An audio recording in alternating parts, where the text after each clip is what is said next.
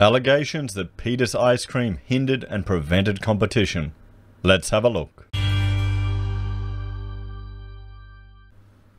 Hello everyone, Florian.Heise here and welcome to another episode of HeiseSays. So the ACCC is making some allegations about Peter's ice cream. If we jump over here, we're all familiar with the brands, I'm sure. You know, nice, good ice cream. And, well, the argument is that there's a reason you can only get certain ice cream at petrol stations. Now, I will be brutally honest, the cost of these things, at particularly petrol stations, is so much, I just go to Aldi and pay $2 for a box of 10, because it is a bit of a luxury. I can't do it.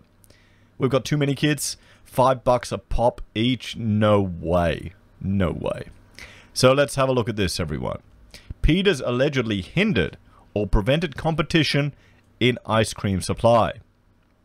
The ACCC has instituted federal court proceedings against Australasian Food Group Proprietary Limited, trading as Peter's Ice Cream, alleging it engaged in conduct which hindered or prevented competition for the supply of single-wrapped ice creams to petrol and convenience retailers. The ACCC alleges that between November 2014 and December 2019, Peter's engaged in exclusive dealing by entering into and giving effective to an agreement with PFD Food Services Proprietary Limited to distribute its single-wrapped ice cream and frozen confectionery products to petrol and convenience retailers nationally. The agreement contained a condition that PFD could not distribute any competing ice cream products in certain locations around Australia. During the term of the distribution agreement, PFD made requests to distribute competing ice cream products to petrol and convenience retailers nationally, but these requests were rejected by Peter's. Well, then why didn't PFD not sign up to it? But anyway, the ACCC alleges that for new entrants, PFD was the only distributor capable of distributing single-wrapped ice cream products to national petrol and convenience retailers on a commercially viable basis. Unlike PFD, other potential distributors did not have a national frozen food route to these retailers. The ACCC will also argue it was not commercially viable for new entrants to incur the cost of establishing their own distribution network to distribute single-wrapped ice creams nationally. Well, this is one of the issues we have with a country as big as Australia is. We allege that as a result of the agreement and Peter's conduct, other ice cream suppliers had no commercially viable way to distribute their single-serve ice creams to national petrol and convenience retailers, ACCC Chair Rod Sims said. I mean, is it really that big a deal? Honestly. Our case is that the distribution agreement and Peter's conduct effectively raised barriers of entry which hindered or prevented potential new entrants into the market to supply single-serve ice cream products to petrol and convenience retailers. Well, if there was enough demand for, well, maybe there should just be more competition with AFD. Maybe there's not enough demand. How much is there in the ice cream business distributing to these areas? We also allege that a substantial purpose of Peter's engaging in the conduct was to protect its market position from competitors, as one of only two major suppliers of single-wrapped ice creams who together held a combined market share of 95% during the relevant time, Mr. Sims said. We allege that this conduct received reduced competition and may have deprived ice cream lovers of a variety of choice or the benefit of lower prices when purchasing an ice cream at one of these stores. I really don't care in this. Is this? I mean, what do you think, guys? What do you reckon? You know, during the course of the ACCC's investigations, Peters advised the ACCC without admission that it has recently entered into a new agreement with AFP, which no longer includes a term restricting AFP from distributing ice cream products from other ice cream producers.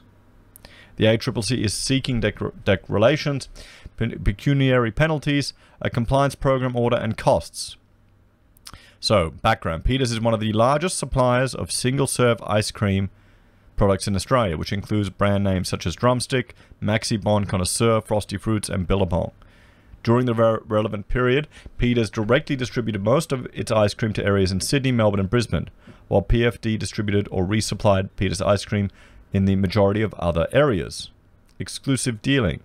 Dealing occurs when one person trading with another imposes some restrictions on the other's freedom to choose with whom, in what, or where they deal.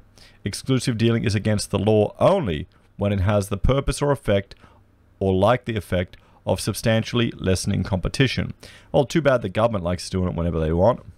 You know, it'd be great if we had more than one reserve bank, but that's a whole other topic. So let's have a look here at the this is the notice of filing that they've submitted.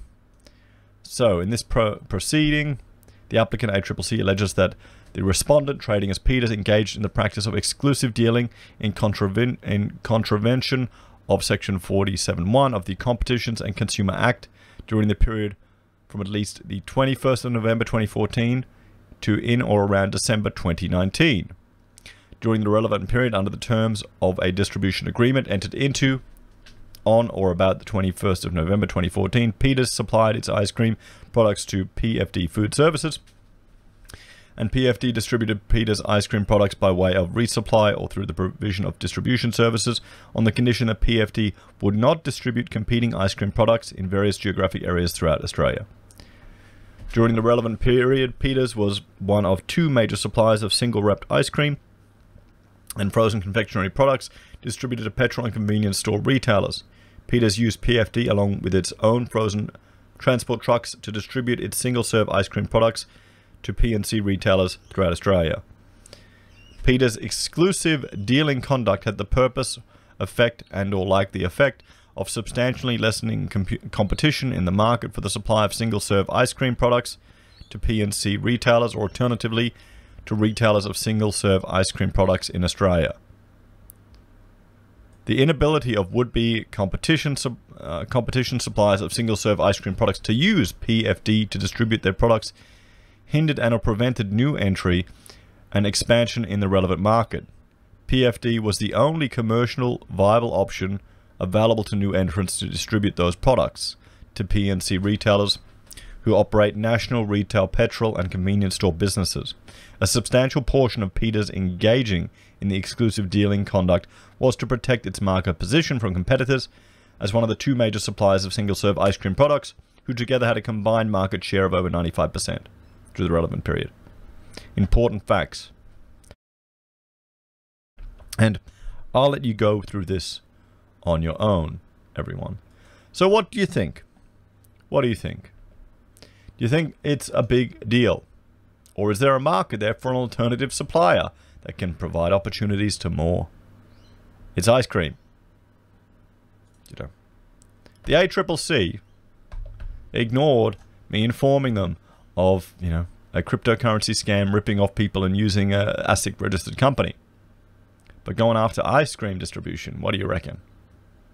Let me know your thoughts and opinions in the comments down below, guys. Like, share, and subscribe to the channel.